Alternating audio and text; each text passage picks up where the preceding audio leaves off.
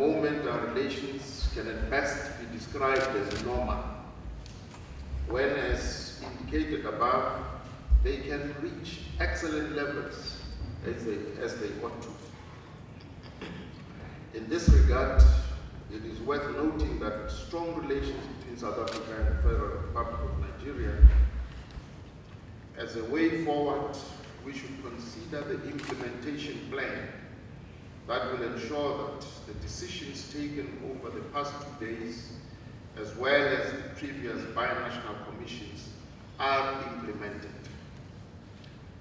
We would like to cooperate closely in continental and international fora, working together towards the shared objectives of a better Africa and a better world.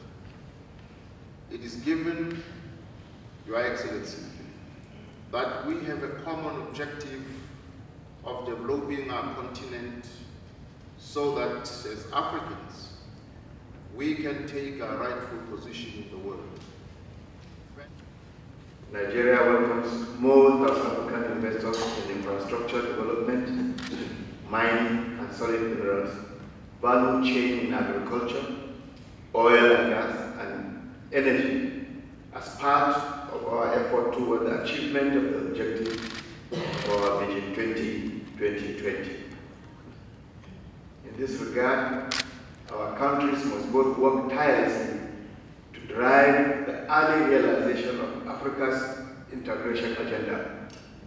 In our effort to create a borderless Africa, we must, together, move this relationship beyond governments and its institutions. Nigeria remains the gateway for South Africa to the West African sub-region in terms of market access, foreign direct investment, and bilateral trade. The idea is to ensure that the necessary implementation structures would be established, and that at all levels we will have point persons on both sides who take responsibility for following up on issues and ensuring that there is implementation, to avoid a situation whereby some of the elements of the agreements may fall through the cracks or between the cracks, as it were. That is the spirit in which we held this morning's session. It was very fruitful, very productive, characterized by a sense of urgency. And to that, we are grateful to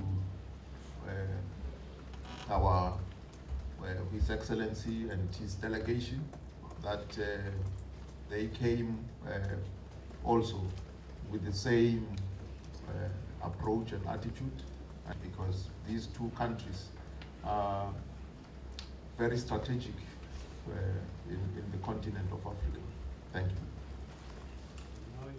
The binational commission between Nigeria and South Africa have gone to the next level as a result of this meeting today. We have agreed that the problems of Africa, problems of development, problems of addressing poverty can only be solved by Africans themselves.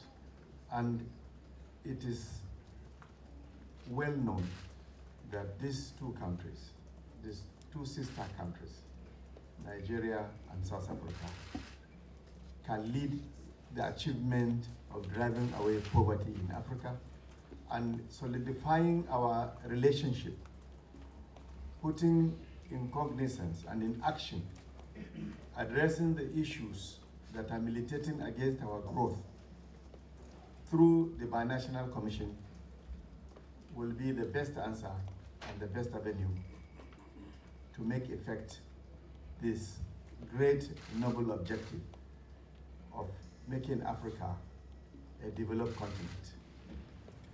In a word, this binational commission ought to be a turning point whereby we irreversibly recast our relations to reflect the need for both of our nations to work closer for communicate intimately and more frequently, as well as move with speed towards the implementation of all our agreements.